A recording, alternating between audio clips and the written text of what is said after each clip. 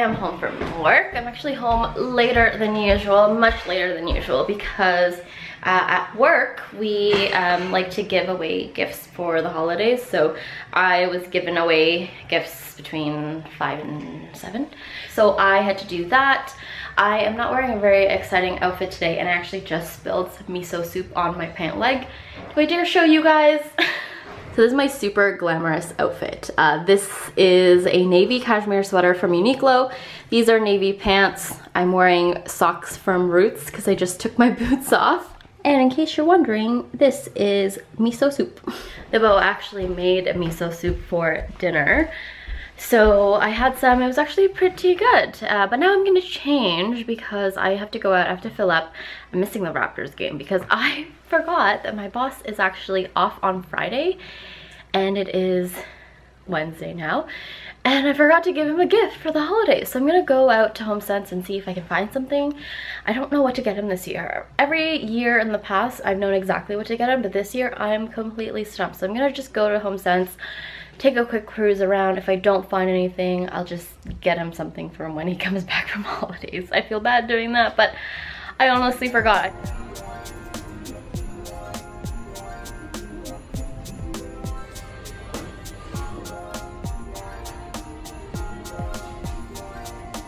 Okay, I'm home and I did not find what I was looking for at HomeSense. So what I did, actually I found a lot of really cute things. So just not a gift for my boss. I ended up getting 2 picture frames, which I will show you guys. But I ended up going to Costco and picking up these movie Cineplex movie ticket passes because my boss has a son and they like to go see movies. So I did that and a card and also some popcorn. I bought a couple bags of popcorn from HomeSense. I'll show you guys once I probably do my nighttime routine because I want to change into my PJs before I edit today's vlog, which will probably be late. So I apologize in advance, I guess, belated for that. So I'm about to do my nighttime skincare routine. I've changed. I'm back in my Glossier sweater and I am going to talk about what I'm going to do today for my skincare because a lot of you have DM'd me on my Instagram asking me to share more of my skincare routine, and you guys love to hear about the different products I'm using. So today I am going to use my new Clarisonic. So this is my old Clarisonic. It was the Clarisonic Aria, which I think they renamed to the Clarisonic Mia 3. But this is a new one, which is the Clarisonic Mia Smart. So now in their lineup, I think they only have 2. They have the Clarisonic Mia Smart and then the Clarisonic Mia, which is just 1 button, 1 speed. If that's all you need, then that's all you need. This one is smart because you can use the different brush heads. You can use any of the brush heads with this. And also, you can sync this to an app on your phone. So I have 2 gripes about this product. So this was $2.29 regular price. So my one gripe is that out of the box, it comes with a charging stand and the cable is actually attached on the Aria or the Mia 3. The base and the charging mechanism was actually separate. So you could use the base or not use the base to charge the Clarisonic and it was fine. I'm not sure if the old charger still works on this. I have not tested that out yet. But my Aria or my Mia 3 actually came with a charging brick because right now out of the box the Mia Smart just comes with the charging base, USB, and then that's it. So if you don't already have a charging brick to plug this into to actually charge your device, you're SOL. So I thought that was really annoying considering this was $229. I did empty out the box and I'm 100% sure it's not in there, but I kind of am second guessing myself now, so I might check later. But that is something that's really annoying. So I happen to have tons of these from Apple, and then this just happens to be one from a power bank that I bought a couple months ago. But anyway, so I have one, so it's all good. But if you don't have one of these, again, not cool. The second annoying thing about this is that This is called Smart because again, you can link it to an app for your phone and it will just help you customize routines, and it has like fun little how-to videos and you can track how many uses you use and all that kind of fun stuff. However, if you are in Canada, you cannot download that app. I'm pretty sure it's US store only. So I did download the app, but I had to go through a bunch of hoops to do it. So I basically started an iTunes account. I've already did this actually because when we were in California, I had to download this app called Access, AXS, to download the tickets for the Clippers game that we went to. And you could only use that app in order to get into the stadium. So I had already done this process, but basically I started a new iTunes account and I linked it to not a US address, but you can state which country you're from. So I said US. That is the workaround, but you have to go as far as to start a brand new iTunes account and say that you're from the US in order to download the app for this, which is such BS because this, even in the box for this, the box that I purchased here in Canada for this item, it was advertising the app and it actually had this little QR code that you could scan and it's supposed to take you to where you can download the app, except because we're in Canada, we can't download it because it's a US only thing, which is so annoying. Anyway, all of that aside, I've been using this for a week or so now and I have been enjoying it. So the reason I got this is because you can put all the different attachments. I actually already ordered the massaging attachment from the Bay just today actually, so hopefully it arrives within a couple of weeks. But in terms of form factor, this is obviously slimmer. This is a bit bulkier. You can get this in a bunch of different colorways. I just got the white. It also looks a bit different at the front. So there's only one button here, but there's lots of different speeds, and there's like a daily cleanse, a gentle cleanse, and then the Smart feature, which again, if you have the app, you can use it that way.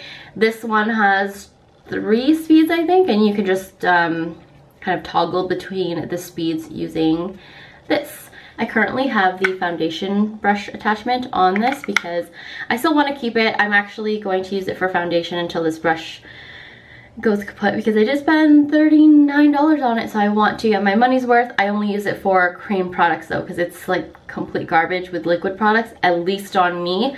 That's from my experience. It's just not great no matter how little product I use. I just don't feel like it blends well enough.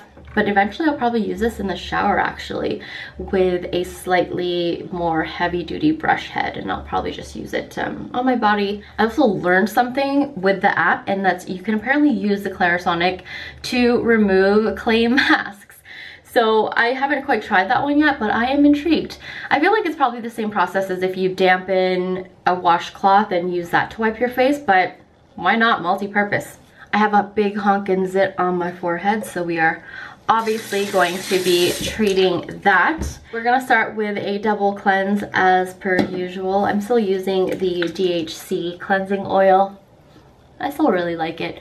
I've actually been kind of trying to get into the habit of using a micellar water before I go in with the cleansing oil. It's almost like a 3-step cleansing situation because sometimes I'm wearing heavy duty mascara or eye makeup and I just need that extra help to get that stuff off.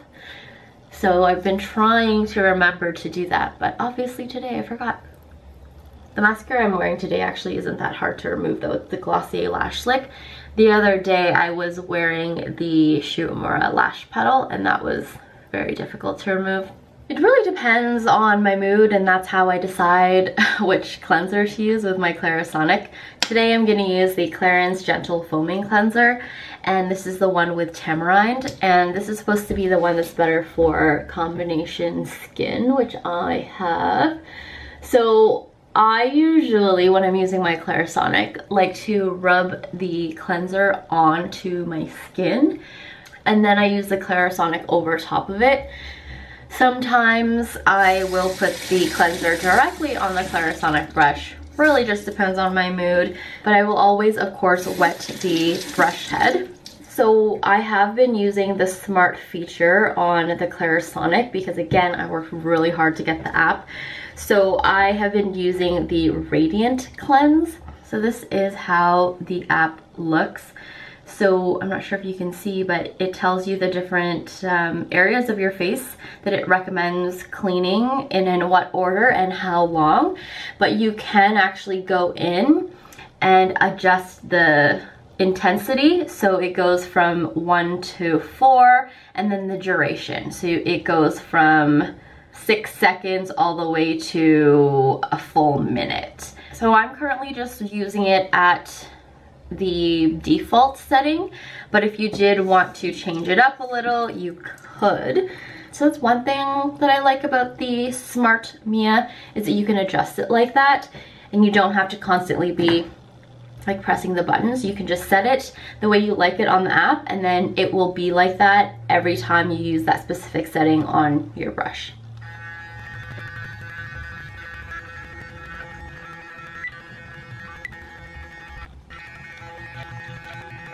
So I finished with the Clarisonic and my double cleanse. On the days that I use my Clarisonic, I don't go in with an exfoliator because the Clarisonic is exfoliation enough. I'm still using my Differin. I feel like I'm almost halfway through this at this point. I might have to order some more. I've been really liking this, but I haven't really noticed a, I guess, significant difference. As you can see, I'm still getting blemishes here or there. And my acne had started dying down even before I started using the Differin. So while I let the Differin soak in, I am going to brush my teeth. I'm going to layer some oils now. So I'm starting with the Sunday Riley Ultra Clarifying Face Oil. Not super pleased with what's happening with Sunday Riley these days. I don't even know like the full story, just because I've been so busy that I haven't been able to like really get into the drama of what's happening in the beauty industry. But I guess Sunday Riley is having their staff post fake reviews on their products on different websites, presumably like Sephora. But they're actually encouraging and telling people, employees, to lie and to use specific buzzwords about a product and counter different reviews. Like if somebody says, oh, this product like made me break out, and you'd get a Sunday Riley employee, a secret Sunday Riley employee. Because part of their culture is that you don't want to get caught, so make sure that you use different VPNs and you use different email addresses, and you don't put too many reviews on one account. Anyway, so it'll be like this undercover Sunday Riley employee who will counter whatever the claim is and say, no, like this actually never made me break out, and it's so lovely. So I don't know, the products that I've tried from Sunday Riley have worked for me, but I won't lie to you, I based my buying purchases on those reviews. And then I knew that some of them were obviously planted there, but to actually hear from former employees about those tactics was really, really off-putting. Because as a consumer, which I first and foremost am, I base my buying choices on those reviews. For instance, when I was buying the Sunday Riley UFO, I was reading about whether or not this product worked for people who had breakouts. Frustratingly enough too, actually, there was this video of a YouTuber that I won't name, but they had a video up, and part of the reason I bought the Sunday Riley UFO was because this YouTuber, influencer, whatever, had mentioned it in several times in videos about how it really helped with their acne and it was super great. And then this YouTuber also mentioned the same thing I'm talking about this brand. So I was reading the comments of that video, because honestly the comment section on these bigger YouTube channels is just like the funniest place to be sometimes, because people like to go like back and forth and it's just really funny. And I was reading comments, and there was one comment, I pulled up the comment here. So in the video, this YouTuber was talking about how they weren't gonna buy from Sunday Riley anymore because of their like shady marketing practices. And how did we lose? I was just getting a quick update on the Raptors game. Apparently we're not doing well. So as I was saying, so this YouTuber had made a video and they were talking about how they weren't gonna buy from Sunday Riley anymore because of Sunday Riley's really shady marketing practices. And they also had maybe made a comment about how their skin was breaking out a little. And there's a comment in here that said, you know, is it possible that using those Sunday Riley products actually you know, worked really well, and that's what made your skin so clear before you stopped using them. And then this influencer replied and said that they were on medication that kept their skin clear, so they didn't even need to use the acne stuff from Sunday Riley, which is kind of really frustrating in itself, because in those previous videos they had mentioned that the Sunday Riley UFO was really effective. It wasn't so effective that it completely erased the acne, and they had to go on some sort of medication, I presume Accutane, but they kept promoting the brand and saying like this product was really great and it was super effective and that you should get it. And then to read a comment that said, oh, well, actually I was already on medication that was preventing my acne, so this Sunday Riley is like not great. Anyway, I don't know where I was going with this rant. The moral of the story is you have to do your own research. Sometimes you just gotta try a product and you gotta get burned, and that's why most places have really good return policies. Just trust but verify. That's something that I learned in school. Trust but verify. So you can trust someone's opinion, but also do your own research before you go out and spend your money on anything. I'm going to carry on with my skincare routine now. I'm basically just gonna top it off with some Squalane oil and then spot treat the sucker.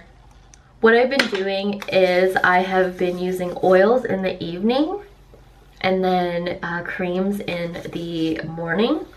And I find that that combo has really been helping with keeping my skin hydrated throughout the winter season. So it's been working for me. I'm going to use the Glossier Zit Stick today because I haven't used it in a while. I'm actually almost out of this little tube of, again, it's another benzoyl peroxide product. So with this Glossier Zit Stick, I apply a generous amount. I swirl it all over. I do find that this rollerball is pretty cooling, but I don't know that it's really effective in bringing down the swelling of any zit or pimple that I have. I almost wish this just did come in a tube because then it would probably be easier to apply.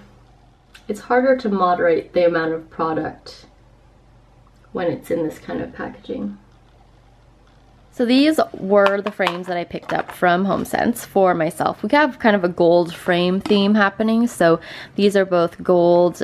This one is really fun in texture. This one kind of reminds me of like a Milanese loop for some reason. This is a hilarious card that I got for my boss. And then I also got these two cloud corns. Sweet and salty, and then just salty. I had to rejig some things because I couldn't find a box to put the popcorn in. So I basically reused this bag, which was supposed to be for one of my girlfriends, and I put her gift in this bag that I think I bought last year. I just never got a chance to use it. And yeah, I managed to fit 2 of the popcorns in here, and now I'm just going to grab some washi tape to adhere the movie passes to this card, and then I'm going to be done. So these are the movie passes that I picked up. So one is a Child Adventure, and then the other one is The Great Escape, which is for the adults, and then this is for obviously a child. And yeah, I'm gonna stick it in this hilarious card, which if you knew my boss, you'd know that this is, I wouldn't say inappropriate, but it's just like not his personality whatsoever, and that's kind of what makes it funny.